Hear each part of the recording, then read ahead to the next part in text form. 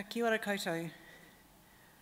Sea level rise, climate change, the impacts from earthquakes, genocide, violence, all of these things that we've seen so far in this session on disaster disruption. And a city's wounds take all kinds of forms.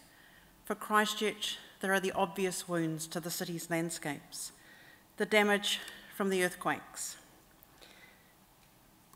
fires, floods, and the transformation of the landscape from the subsidence of land from the earthquakes, as we saw in Hugh's presentation earlier this morning, and that will be exacerbated by the rising sea levels. There are also wounds below the surface affecting the city's residents, impacting on well-being and the relationships with the city as our home.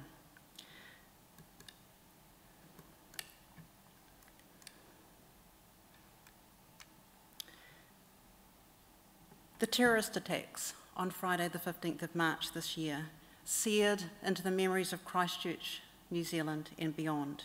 And there are other invisible wounds from the impacts of the city's traumas, including the economic and psychological impacts of events like the earthquakes and fires.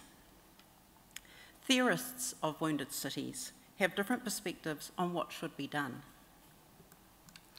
Anthropologists Jane Schneider and Ida Sousa see wounds as something to be healed as quickly and effectively as possible.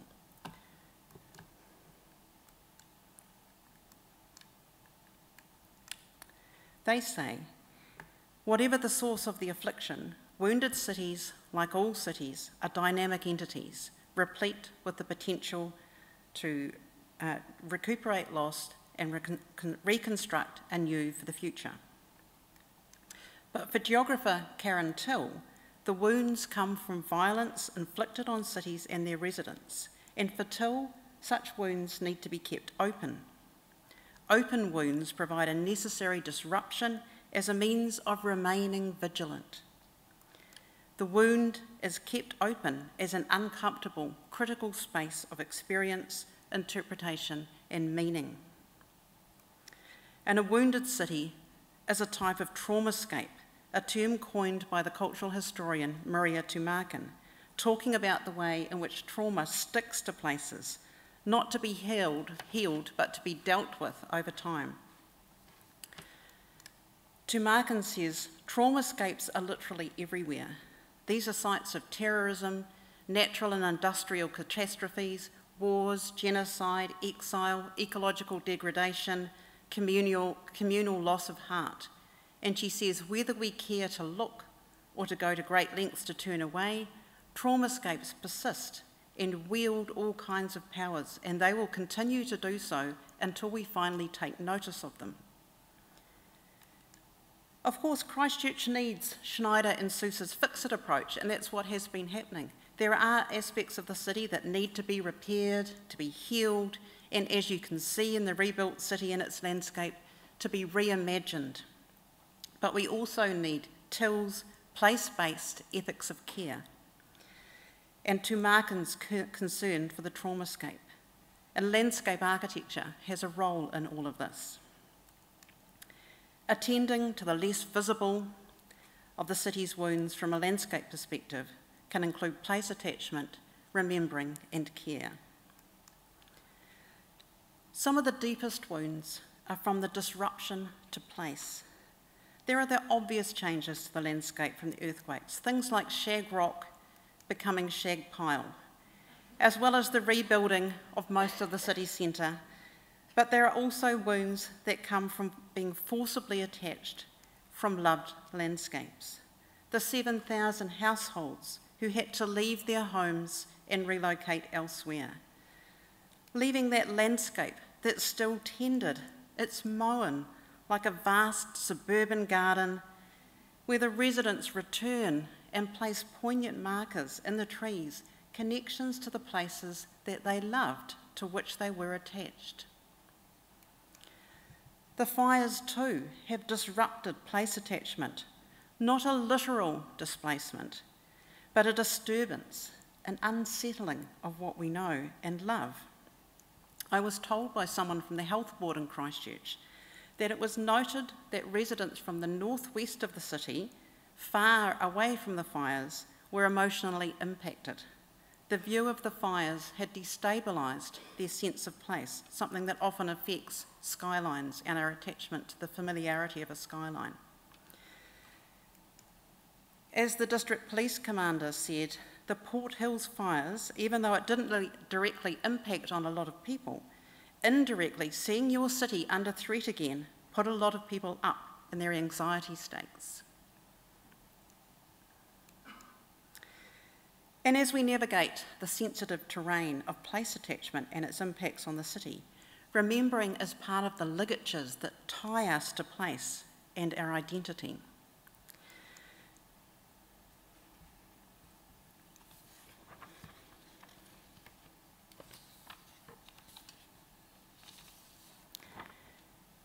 There are the overt and civic dimensions of remembering, with the creation of the Earthquake Memorial.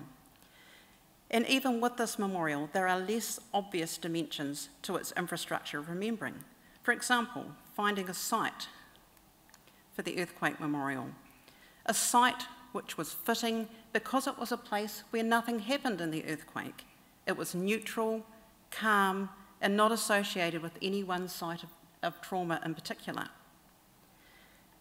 And remembering back to the competition that attracted over 300 entries from more than 30 countries, and other invisible things, like the careful process of organising the names on the Earthquake Memorial. There are invisible connections between the names, so that only some people will notice those connections, and other names are random, because that's how the earthquake took lives. This neutral site has now become a place that is embedded in the city, a place that supports events, remembering, and this vista of a sweep of river where the river itself is the restful water feature. This year's mosque shootings brought new wounds to the city with the loss of 51 people and re-traumatisation for many who had been through the earthquakes, including the experiences of lockdown and fear. It's still a very raw event, but the role of the landscape in creating spaces for memory and the expression of emotion immediately became clear, with the enormous tribute of flowers along the front wall of the Botanic Gardens and the Empty Shoes Memorial at All Souls Church in Merivale, where 51 pairs of empty shoes symbolised the lives lost and the taking off of shoes for prayer in the Muslim faith. The shoes challenged some ideas about memorial design and about faith.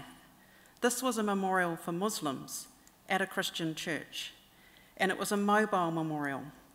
After some time outside, the shoes were moved inside, as we just saw in Jamie and Shannon's presentation, that last image of the shoes inside the church, and eventually to rotate amongst the homes of parishioners who would pray for the dead. And caring, ora, that word that we heard this before, very much part of a landscape architect's world. The manifestation of care is a critical part for dealing with wounds. The flower memorial from the mosque shootings showed this very clearly. Once the tributes had been in place for a few weeks, it was time to remove it, and this was done with the utmost care. Using some of the protocols that had been developed for tributes at the Earthquake Memorial and other sensitive sites, the flowers and tributes were carefully gathered up. Organic items were composted and others were archived and have recently been exhibited at the Art Gallery 6 months on from the shootings. Caring is vital for people as well as for what theorists call the more than human, the memories, the sight, the whenua. This inclusive sense of care underpinned the principles for the treatment of the CTV and PGC sites, both places where there was significant loss of life in the earthquakes. With references to research by people like Kenneth Foote, who studied sites of trauma in the US, and Joan Nassau's theory of cues to care, we shaped a set of practice guidelines for these sensitive sites. The principles included the delineation of the site, because for some there's a desire not to enter those sites, and for others there needs to be a reassurance that they're in the right place. And that delineation is also a bit of a force field around the site too. It's a signal to behave differently on that site.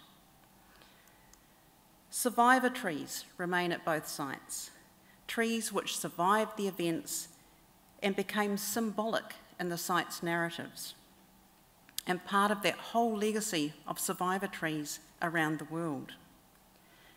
And also to allow for a sense of greening of nature re-entering the sites. This in turn comes with aesthetic fears about the messiness of nature, so this would be framed with cues to care, like hedges. And because everything was so quickly and efficiently tidied up in Christchurch after the earthquakes, there were really no ruins which would provide a link to what happened. Only the car parks remained at these sites, and these, with their messages from the past in terms of labelling, became the ruins and are carefully curated on the sites. So in conclusion, caring for a wounded city is a diverse set of practices and responses, as well as the big moves of fixing and reimagining the city are the small moves, the subtle gestures, the quiet work of caring for people, memories and whenua, not simply healing and expecting people to get over it and move on, but supporting the ongoing grief, the connections to the past, the importance of identity and memory, things that are fragile and vulnerable. The city's wounds need our careful attention. Thanks.